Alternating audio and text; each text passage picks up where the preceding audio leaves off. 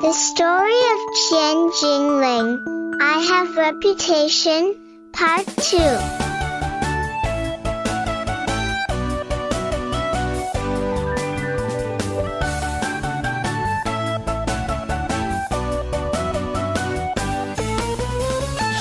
Genie, genie, genie, genie, genie, genie, I got Qian Jing Ling. He helped me easy learning, make my parents happy.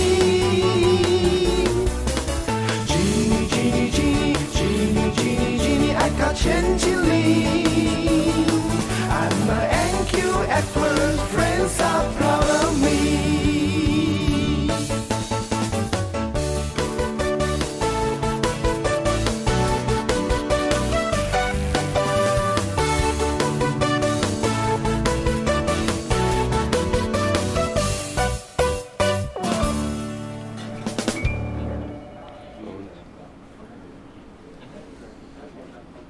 The head teacher was impressed when Xiao Qi showed her the cash flow statement and needs wants purchasing details sheet she had made with her dad.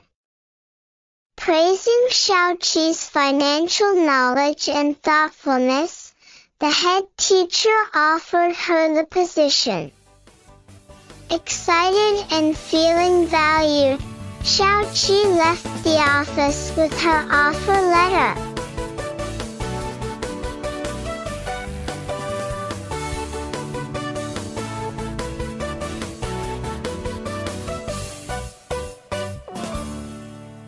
At home, Xiao Qi was still buzzing with excitement. She thought, if the head teacher thinks I'm so good, the pay for the part-time job must be high. Curious, she checked the offer letter and was surprised to find out that the pay was the same as other part-time students, 100 NTD per week. Feeling a bit upset, Xiao Qi discussed this with Qian Jing Ling.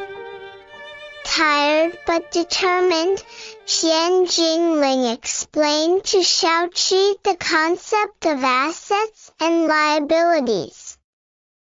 Assets, like being frugal, filial, sensible, and proactive, were traits that could help her earn more money in the future.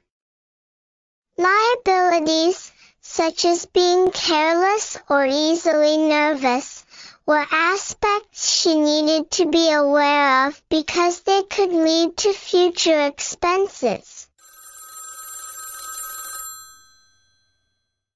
Understanding this, Xiao Qi received an unexpected phone call from Mr. Ban, who heard about her talent in making cash flow statements.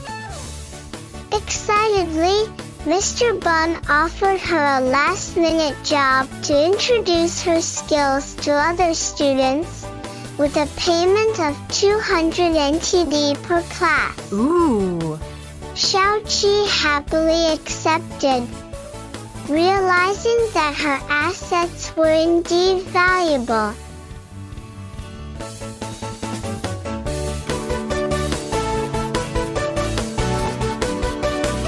To be continued.